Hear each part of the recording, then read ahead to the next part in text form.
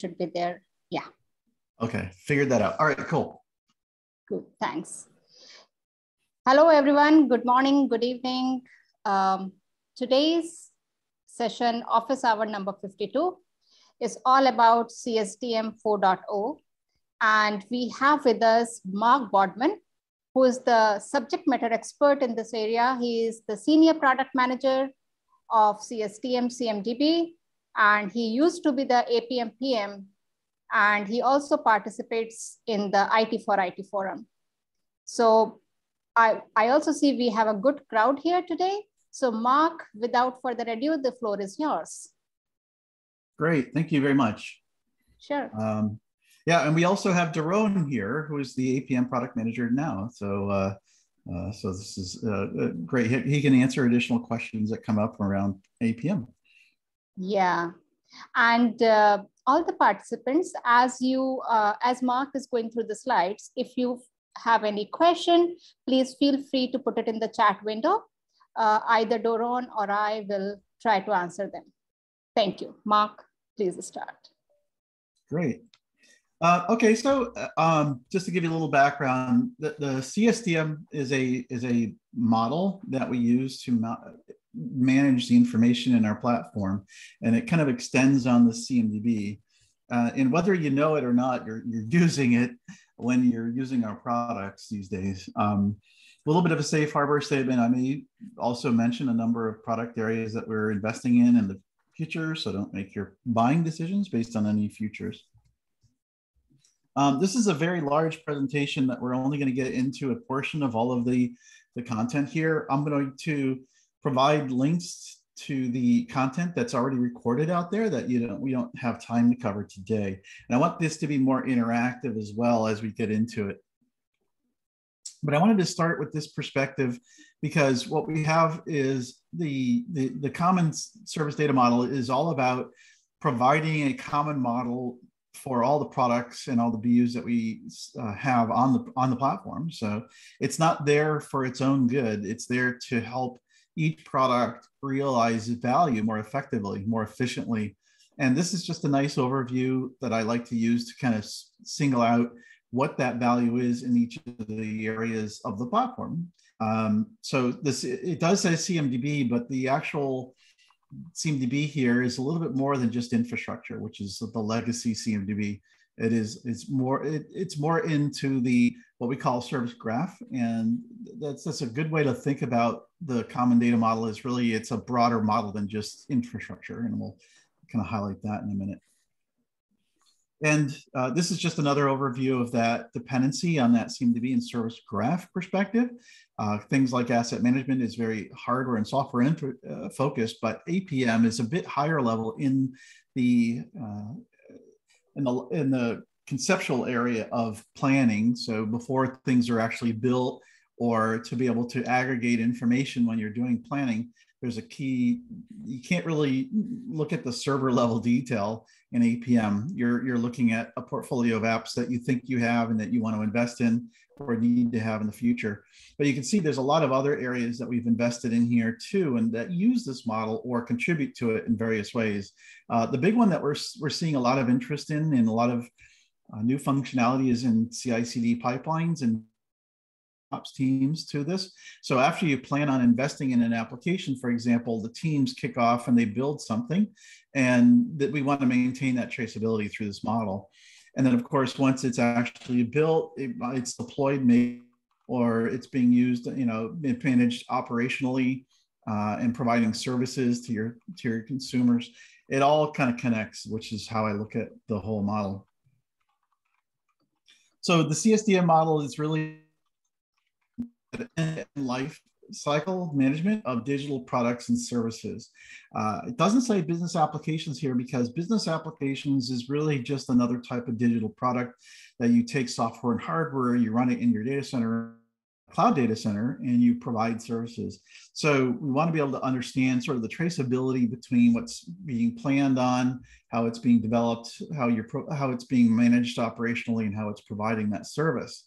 And it's all connected and supported by what we call the service graph, and CSDM is really that guidance. It's the model that prescribes how do we connect all these dots? How do business applications that are more conceptual in nature for planning purposes, how do they connect to what's being built, deployed, and then what kind of service are they providing? So this is a key element of our platform and how we maximize the value of a shared model in this case. The one thing that I also want to harp on is that in the CSDM, we focus on the common bits of the data model. We don't try to encompass everything in the platform. We have hundreds, thousands really of tables. And so we are focused on what's actually being managed across the board and shared, what's common across many products. So over time, we evolved CSDM in order to add those new common elements. And so you'll see it grow and change over time. And we also have products that don't use common elements today that are transforming. They're refactoring to leverage the CSDM. So that's something to keep in mind. The good thing is that just going back a little bit historically, when I was representing APM, I built it to leverage a lot of the common model.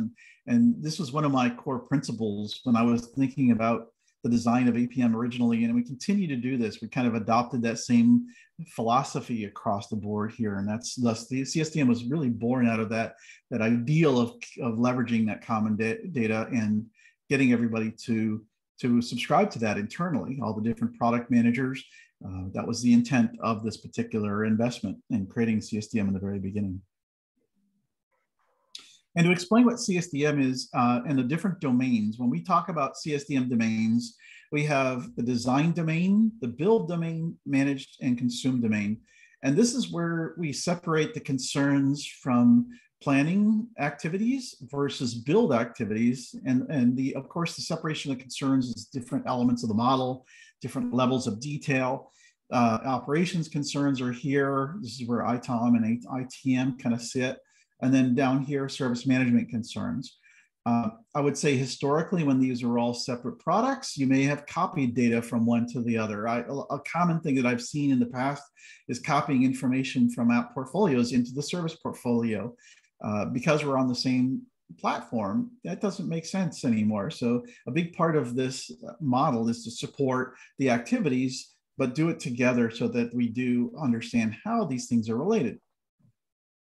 And on top of everything is the foundations domain. And the foundations domain for us is going to be shared elements of the model, such as location hierarchy. Where are the people that are doing the development? Where are your consumers that are doing providing service for? Where is the hardware and software deployed in the data center? So location is common across many use cases, many of the areas of the model within our platform. So that is foundational when you see that area. As we get into the definition, the one thing that I wanted to kind of keep in mind too is that we have a number of principles that we established when forming CSDM. The first thing is we wanted to simplify the concepts in the model because a lot of folks didn't understand what they were. We didn't have definitions. We actually agreed on the definitions that we provide and we use internally across the product teams. We also, all of those tables that are common and are now out of the box. So if they are common, you don't have to install a product that you may not own. We want you to use the right tables, even if you don't use the products for those tables immediately. We also have focused a lot lately on data governance processes, and APM does take part in some of those just from a conceptual point of view by introducing a process to create new applications. You don't want people to willy-nilly add them to the portfolio without going through some level of governance to just make sure the names conventions are in the description are being adhered to based on your standards. And other things here, of course, are also matter, but yeah, these are the important ones to me, and really the ones that kind of help get this moving in the right direction. We've been at it for quite some time as well, so I just wanted to kind of go all the way back to Kingston is when we started to making decisions about putting some of our our key elements out of the box, making sure that we were providing those. And we continue to make changes all the way up to here. And CSDM has evolved along the way. We're up to CSDM version 4, which came out just after our Rome release. I'll explain kind of why there's a bit of a disconnect between the releases and the versions of CSDM, because it is guidance and we don't necessarily tie to a specific release. But a lot of times the products need to be able to use that guidance, or to be able to introduce a new element of the model, those products need to support it. So there's some consideration for the release cadence as well. And I'm assuming some people here may already know a little bit about CSDM. So for the folks that are already educated and sort of know what CSDM is all about up to version 3, this is just a quick understanding of different things that we've added along the way and how we've changed our product to be able to support or extend CSDM. As we go back in time, we basically have a number of things that we've done over the different releases. The version 4 changes that we made in Rome and all the way through San Diego are really adding this new build domain in between business applications and application services. Now, this build domain and the SDLC components within it are purely optional. And I'm really, I'm very happy that the APM team actually has added this as a capability to support some of the APM use cases, especially in TPM, technology portfolio management. So you can use the business application analysis down into the underlying technology by looking at the SDLC component or bypassing it, which most customers are doing today. But the SDLC component was added because we have teams that are building new capabilities, microservices, or delivering config files that will eventually configure what's actually deployed either in hardware and software. And so we are extending some of our policy checks into this development domain where things are being managed either in artifact repositories or source code repositories, and structure that's used and managed here, like microservices structures, will basically inform or be mirrored on what's deployed in each app service. So the build domain is currently not used by a lot of different products, but a number of product areas like Lightstep integrations, DevOps, agile products are all going to start using the SDLC component much more readily, much more heavily. And the DevOps config is the first one to represent what we call a config file here, so that we understand that we are meeting those policies when we deploy these config files. So that's there. It's purely optional. I do have a lot of customers that tend to want to use this for a number of different use cases.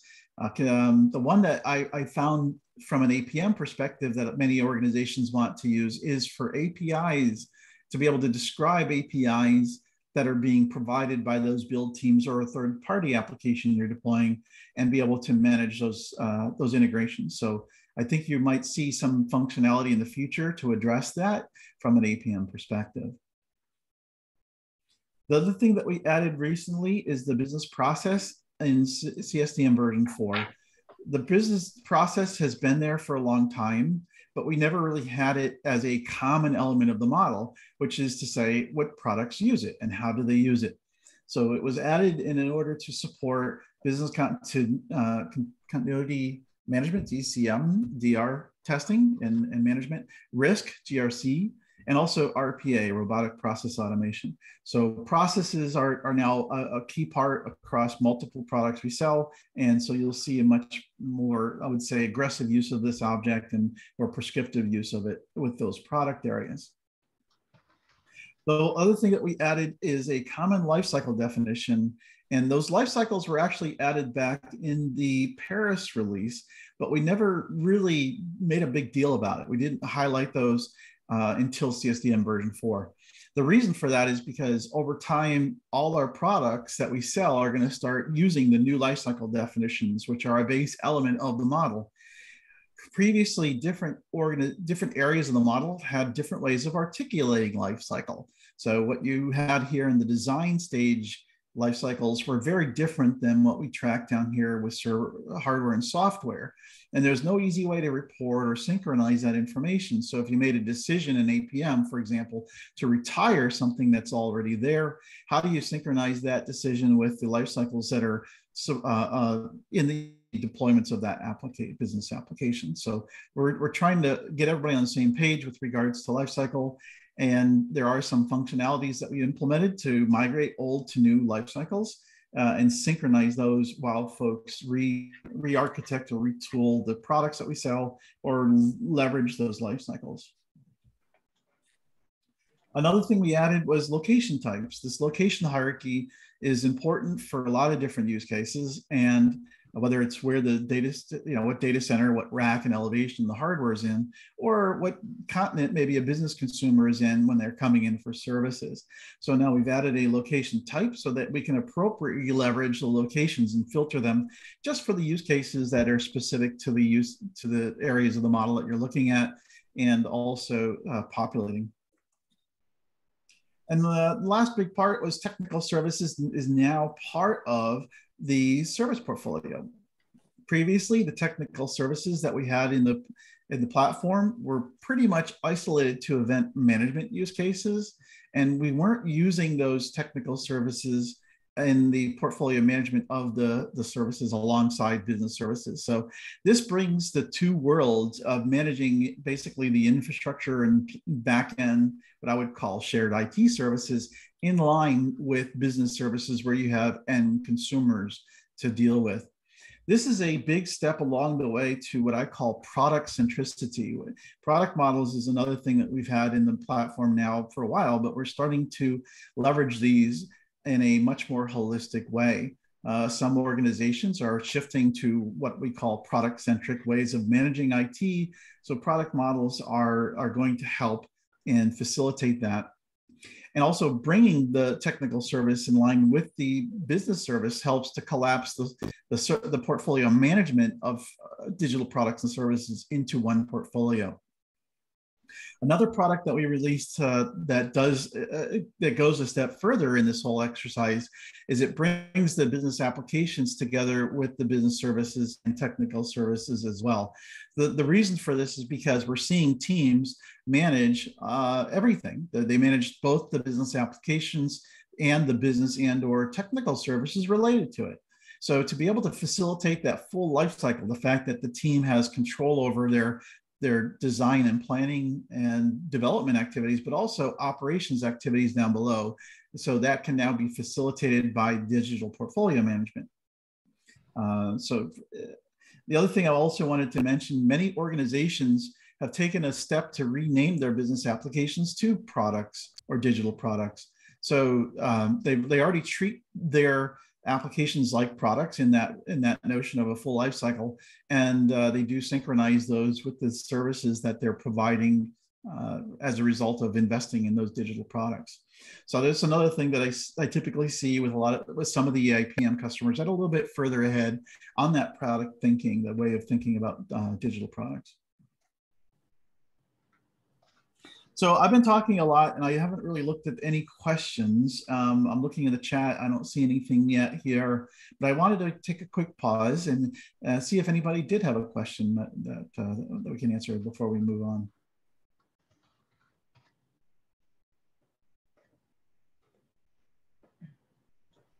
All right, no questions, great. So I'll continue. In CSDM, so this is a larger view of the framework, so you can get an idea of all the different things that you see when we're talking about CSDM. There's a number of components that we see on this map. The key thing here to think about is that the 4 domains are really there to manage the data from these activities. And so each one, the data elements that are there are specific to the products and the activities that are called out. Along the sides, you'll see personas. These aren't actual roles in every case. So application owner, you can say there's application owners for APM, but there's actually 2. There's a business and an IT, and many organizations may extend that into additional owner types. Teams, the same thing. Teams is a bit different. We are migrating to more of a team-centric way of managing things.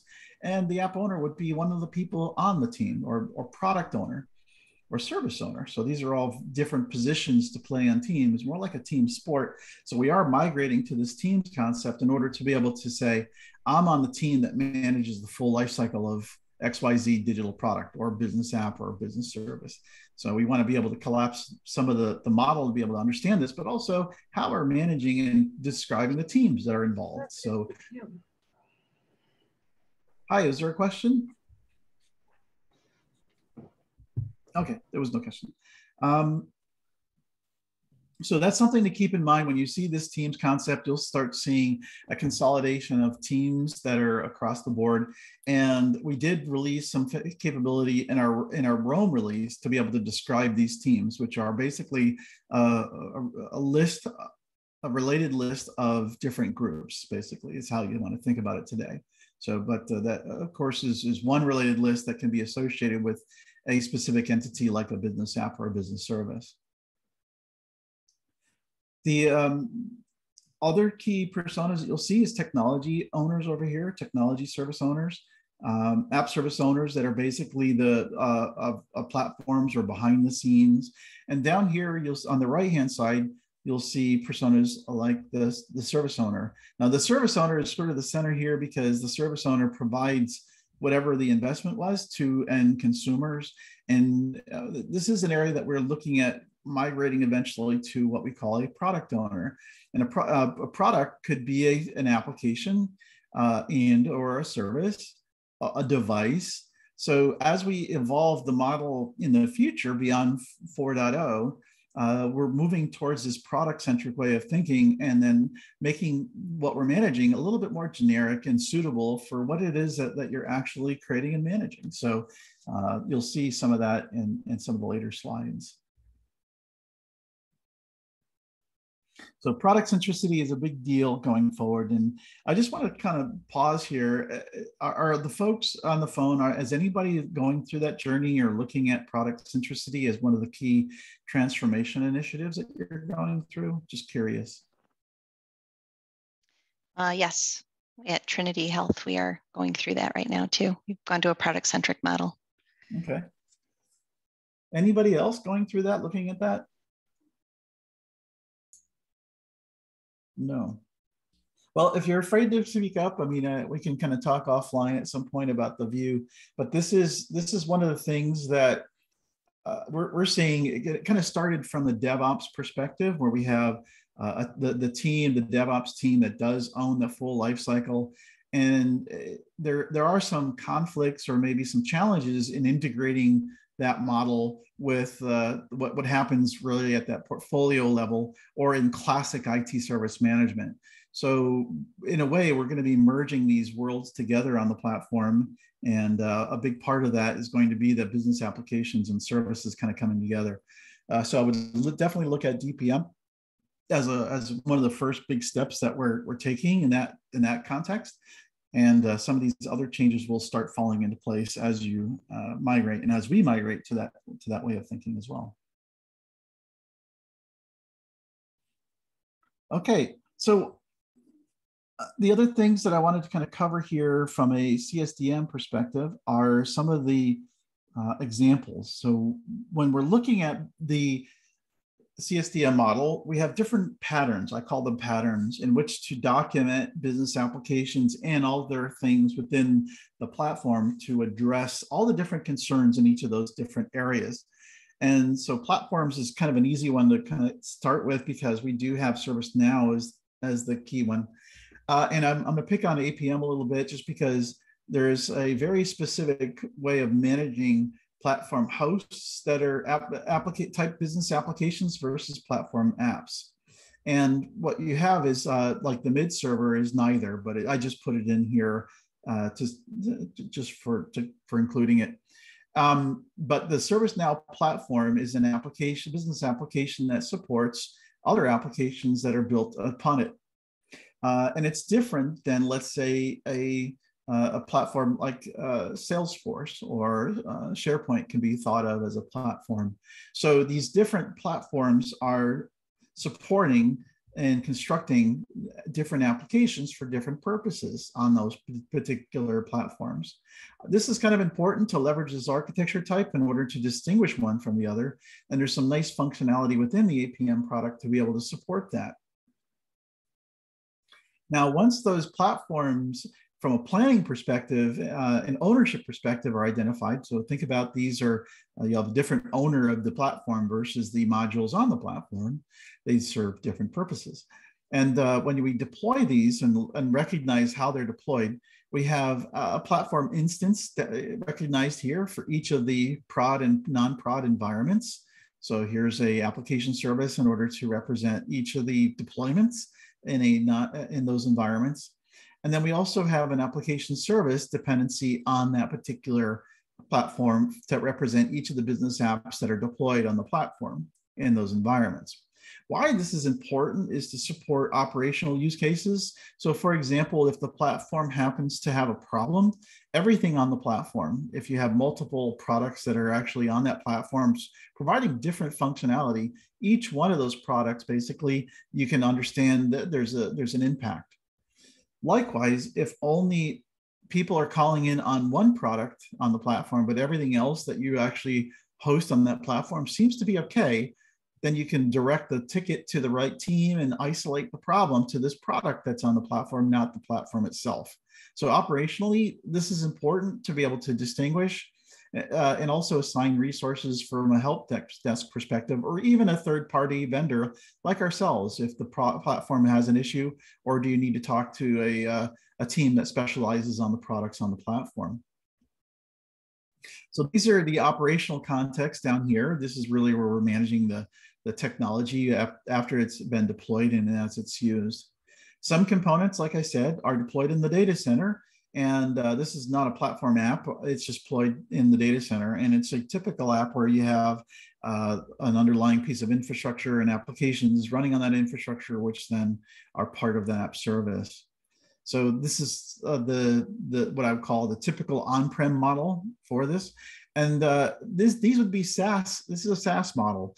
And I have a lot of questions from customers that say, do we need to create application services for SaaS? Sure, because you have different support groups for that. You do have different metrics and reporting that you perform, and a different cost and a different way of making that available to your consumers. So even when it's a SaaS application, such as ServiceNow, which is all in the cloud, you still have the application services to be able to distinguish each of the environments, the spend, and also be able to monitor and manage expectations from a support perspective. Each of these can also be related to product models, software product models, obviously in this case, or hardware product models in the case of infrastructure. So product models is not what I would say a large part of what's used across the platform. We use this information in an APM context because we're able to aggregate all of the different software product models and hardware product models used underneath a particular business app. And then, of course, relay that information back to the app owner in order to evaluate risks of any of these specific hardware or software being used. That particular use case is pretty powerful. And we need to understand the product models in each case and the end of life, end of support dates for them to be able to evaluate that risk. In a way, APM was leading the way in terms of leveraging what I would call a large swath of the CSDM model in order to perform more sophisticated analysis like TPM risk calculations. Can I ask a question? Sure thing. Yeah, so I understand having application services to help identify different support groups for the technical components, but if there's one team that manages the whole ServiceNow platform, would you still recommend breaking it out by platform application and separate application services for each module? I would, for a couple of different reasons. One is because we license and we charge you for these modules. Okay, so what you're being charged for, what you're paying us to provide you, is going to have a different cost model. And if you turn on more stuff, there'll be more things on ServiceNow which you're using. What I find is a lot of organizations from an APM perspective are moving towards a platform architecture, which means to say they don't want standalone apps, right? They don't want to manage many standalone apps. They want to have one platform with a bunch of apps on them so that they limit the risk. They maximize their investment in the platform. So this gives you some granularity in order to take that measurement. The other things that I also wanted to kind of point out is the business apps on the platform provide very different capabilities. So when you're looking at investing or optimizing what you do in each capability from a strategic planning perspective, you have this level of detail. If you didn't ever, it would look like everything is on ServiceNow, but how do you break this out from a cost perspective, right? Or a roadmap perspective? Like change management here at ServiceNow doesn't change very often, but HR is fairly new. So there's maybe some risk in using some of the newer products before they're mature versus something that's a little bit more mature. So those conversations are basically for different areas of your business, and they also have different consequences for use or non-use. That makes sense? Yeah, thank you. So I built out the model a little bit further to also illustrate the business service aspects, okay? So the services that are provided are based on the application services that they're using, not the platform. Same problem here is, do I call the platform owner who may not know much about how the HR product works, but typically we want to have some expert that's responsible for the HR product area who's providing that product, right? And then of course, all the consumers come in, they can be directed to the right support group that knows HR, not just the platform as a whole. So yeah, the support groups and the supportability of the platform versus the apps on the platform, especially in larger organizations where they have a much larger team, I would say a lot more products that are on the platform that are being used. This model works best. And we also see some customers that develop their own products on the platform. So they are developers and they have a lot of custom things that they actually develop as well. So onboarding new products that are on the platform, you need to take care in this as well, and also understand sort of the purpose of those from a consumption point of view, from a service point of view. Okay. So I hope this helps. I mean, this is just one example of a number of them that we have. I do have, like I said, a lot of this stuff is recorded in material that I can send links on later. But once you see where the APM context fits in with the rest, you can see now where there's some synergies. The other thing that I wanted to also mention, and this is not maybe obvious for folks that are more focused on the APM side of the house, is there's linkage between the business capability and the offering. Why that's kind of important is because when you invest in an application, it is there, this is more or less the investment path, which means the business application, the team that basically supports this are the ones that are going to be providing services to the rest of the org. So the investment path is really coming down from that capability perspective.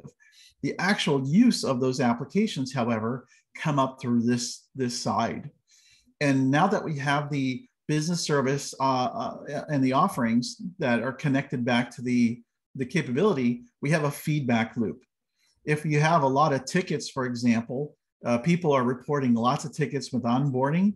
Onboarding uses the app service down here, this production environment, which kind of come back to here. So that feedback loop from a business application point of view is pretty straightforward. And also the understanding the purpose for that particular business app and the consumers of it, we have that full traceability back to the capabilities. So something to keep in mind. What I have found is, for example, this is pretty straightforward, and this is usually done from a application portfolio management perspective. Alignment Workspace uses this. But when it comes to the service feedback, it's a bit disconnected today without this particular perspective. We also have different portfolios of business applications versus portfolios of services. In DPM, we're starting to collapse that. We have enterprise portfolios, which is now a superset of the two. So something to keep in mind as we bring these two worlds together, the application and the services together. This is just a little bit piece of how we're bringing it together, at least in CSDM now. So any questions about this? I appreciate the questions because this is way beyond, of course, the APM use cases, but it gives you insight on where we're going and why, especially when we go back to the earlier portions of the presentation where we're talking about the full life cycle.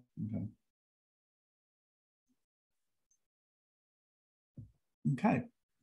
So a couple other patterns. I just want to do one more real quick that's really common, and I'll talk about what's going to come next. One is a microservices pattern. Some business applications are quite large, and there are different modules or microservices that are implemented underneath the hood. I'm using an online sales management as a particular example in this case, where we have a large website that may be broken into different modules that perform different activities underneath the covers. Each of those modules that are stood up are microservices, have different code associated to them. So this one calculates taxes for the sale, where this one deals with currency conversion.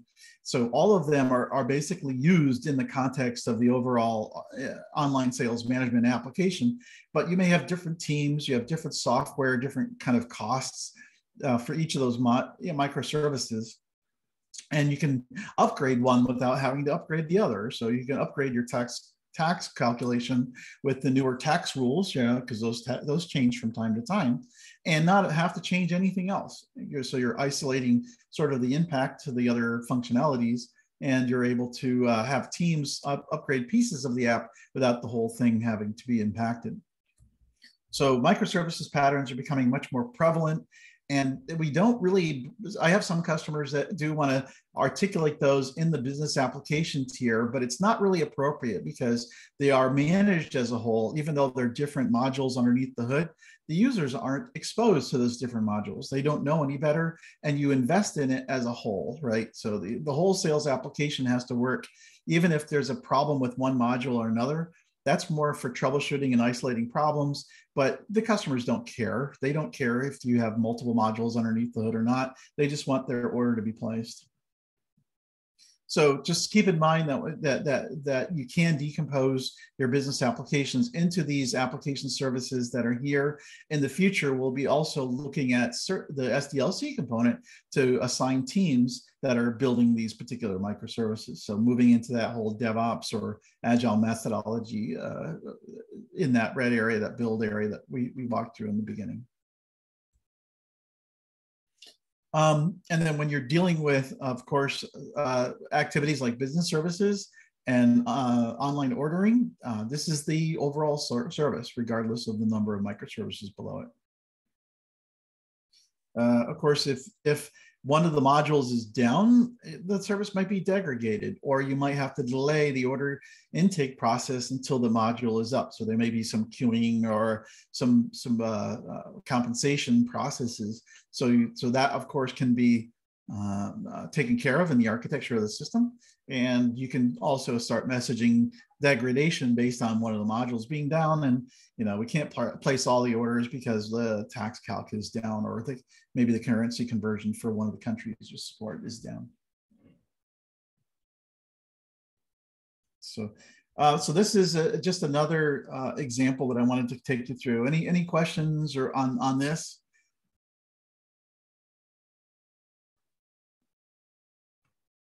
One quick question. Sure. How do you configure it within the CMDB, the references that you have indicated here? So I know how to do the relationships, but how do you build that out? So these references are built out in a number of ways. There are features and functionalities that we've introduced that you may or may not be aware of at this point. One of them is there's a product called SRO, Site Reliability Operations, and that establishes this reference here that I'm talking about. So as you introduce another microservice, And it's set up for those DevOps teams that basically are controlling their destiny to set these up. They can actually create them or destroy them based on their release process. Okay. So that's one method that we see. The other method is that we do have a application service wizard that's part of the CSDM navigation. When you go to CSDM and you look at the app service inventory, you can say, I'm adding a new app service, define its parent. So we have a similar mechanism when you define the parent and defining the relationship from that point of view. Oh, great. Okay. Thank you. Yeah, and the last one, which is a little bit more of an advanced use case, is through APIs and automation. What we're finding is CI/CD pipelines that are used to deploy these applications in an automated fashion. So as the organization that manages this app, as the dev team manages that app, create a new module that needs to be deployed, their CI/CD pipeline can automatically create the additional module, the additional app service through APIs and command lines. We added that fairly recently in Rome as well. So we can use Puppet Chef or even command line scripts to be able to do this work as well. Thank you.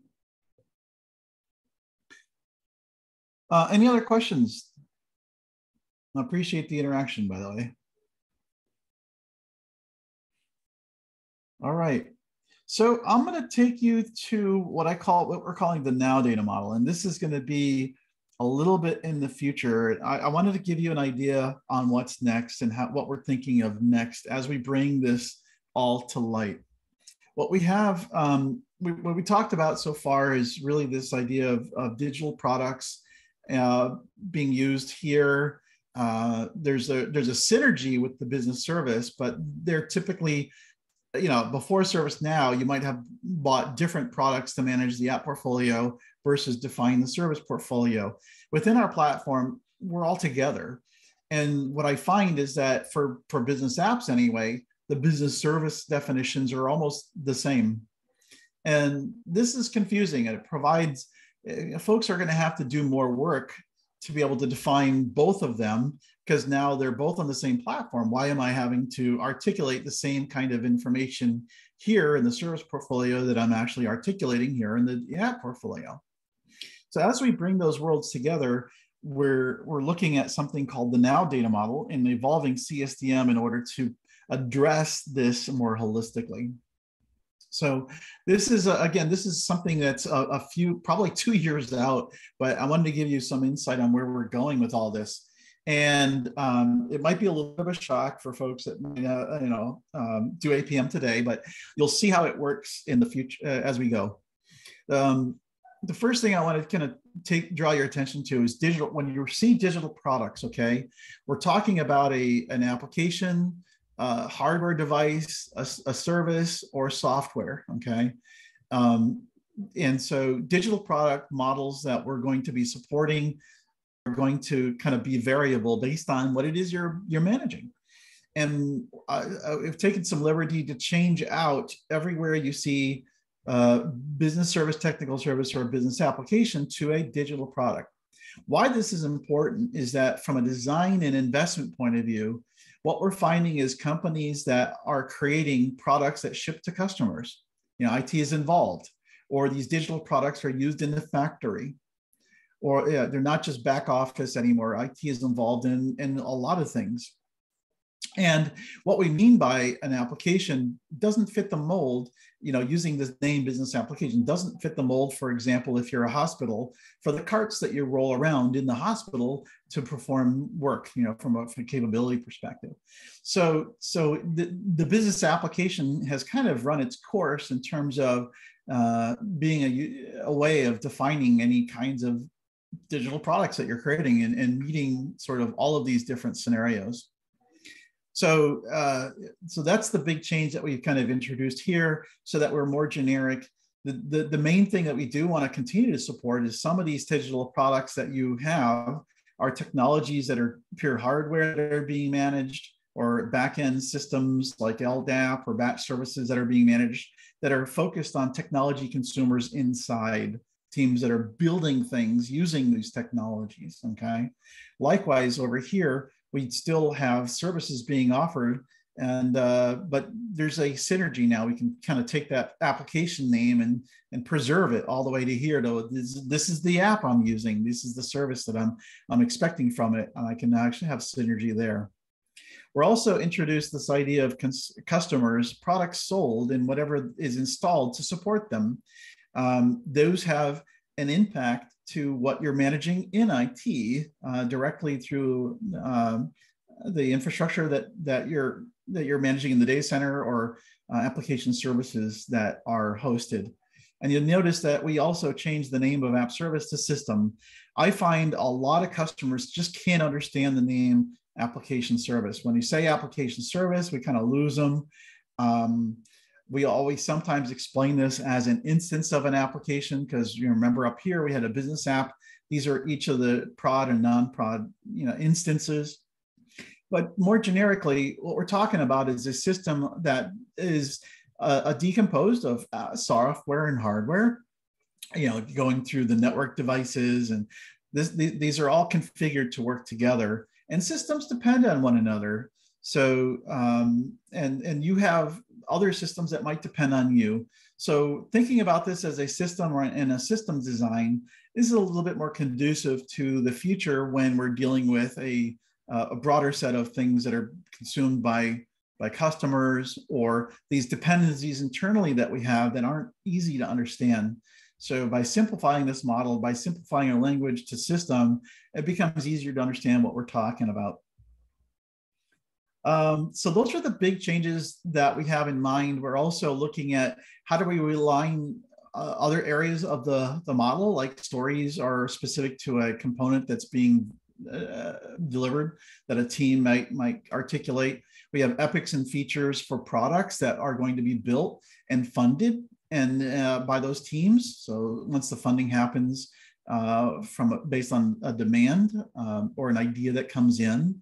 So the ideation is an area that we want to also support, because ideas can come from customers, internal business partners, or even the product managers themselves as they look at the market. So this is a kind of a next step iteration thought process on where we're going. In the middle, you'll see that we also are looking at product owner, system owner. Product will include, of course, the application and service today, but what about the folks that own the hardware devices and just software developed? So this will address a broader set of ownership and also that whole full life cycle management to preserve what we're talking about throughout that life cycle. So a little bit future oriented, I know, but it is still something that you want to keep in mind as we continue to evolve or use APM. You can start looking at, how do I take these business apps and still look at that, but how do I incorporate things that are hardware that don't really fit the mold, or maybe deliver things to customers that don't really fit the mold for business applications. So just wanted to pause there. Any questions at this point?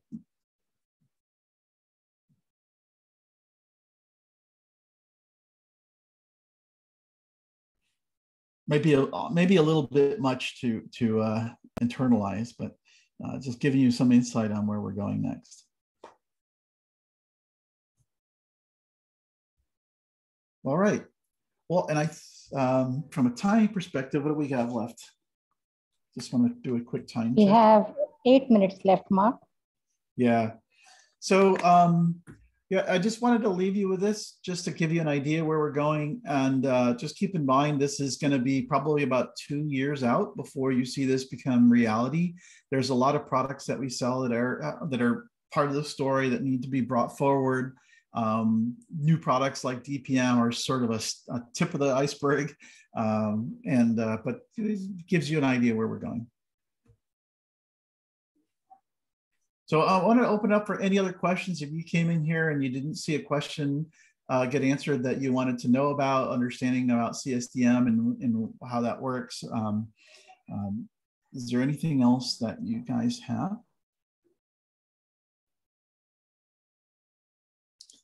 Okay. Or maybe some feedback or something that you would like to see in future and you would like to share. This is your chance.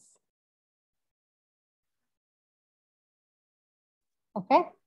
Can I ask a bit about the customer part of this and your service portfolio area? That can be used today, right? With to determine, we've got some crazy workaround that we, say this business unit, if you will, is using this product, and it gets really crazy for us as we get into mergers and acquisitions and how to get rid of that. And I'd like to see how to leverage that perhaps a little better to maybe using the service portfolio to say, here are our current customers. Here's what this, if somebody said this site needs to be divested, what are they using? Is that, because we've just completely avoided that green square, to be honest. Is that the proper way to do that? There's multiple ways right now. Let me go back to a current picture of a CSDM to have that conversation. This is a little bit too muddied. So what you'll find right now is you have a portfolio of business applications. So you have a portfolio construct here. You have a portfolio construct here, which is different, and you also have portfolios for projects. So we have different portfolios that are created, which are basically hierarchies to understand, how to organize the things that we're talking about. That's been some of the challenge, because a lot of the M&A work that I've really worked on is around the business capability or the portfolio rationalization here, independent of the service portfolio here. What this gives you is understanding your consumer. And to be frank, not a lot of customers have broken that out. There's a functionality called subscribers that are part of this service offering. And the subscribers can be a location that subscribes to a business service offering, a group of people, a specific set of users, or even a department or company. So the different subscribers that are here gives you who's actually using something, as you analyze that. It's not connected to the business application directly or this hierarchy up there. It's connected to this hierarchy of business service portfolio. And that's been some of the challenge. As you rationalize, you're having to set up different portfolios to rationalize different pieces of the picture, It's not very efficient, not easy to manage. Where we want to go is if you look at DPM, I suggest looking at DPM as a picture of the future. DPM has two portfolio constructs. One, it's called enterprise portfolios. This is sort of that future where we start bringing these together. And one is called personal portfolios. And the personal portfolios might say, I'm a service owner or I'm a app owner of something. I just want these apps in there or these services together. This personal portfolios is not the one, but these enterprise portfolios, I would say, might be a good step in that direction to kind of bring those worlds together, because that's where you bring the app and the business service together in one portfolio construct. This is interesting. I think we're using some crazy workarounds to do that very same thing. We've got, what call it business unit. What business unit is this being used in? And if there's one, I'm calling it local. If there's more than one, I'm calling it regional. But if we just leave it blank, it's enterprise, and so it's it's not quite clean right now. Well, that's exactly it. That's exactly it. So a lot of folks try to match up the business application to the department for rationalization of this. Meanwhile, these services are being defined with subscribers that also point to this, and they may not match, right? They're not equal, and that's been the problem. When you go rationalization here, it may not reflect reality down here. You know what I mean? That's the problem. Yeah, absolutely. Yeah. But yeah, you're on this. I think you're thinking about the problem in the right way. You're seeing it. You're experiencing it.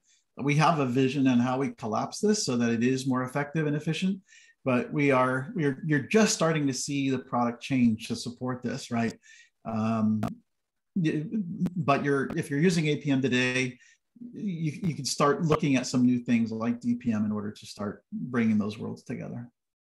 I'd like to know, I'd like to have that conversation about how do I align myself to leverage what you're doing 2 years from now? Because clearly that's where we need to be. Yeah. Yeah. And we've been working at it for a while, and we still have a lot of work to go to kind of sort out specifics in each product area. But, you know, the objective is clear. It's just how do we get there and what does it look like until we get there? That's going to be muddy.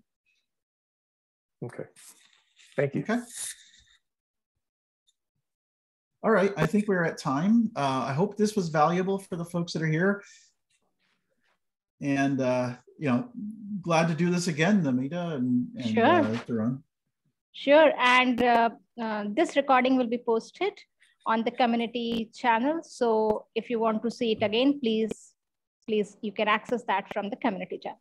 Thank you, Mark. Thank you, Doran, and everybody who joined our call today. Thanks a lot for joining and asking good questions. See you again in the next office hour. Till then, bye. Thank you. Thanks so Bye. much. Thank you.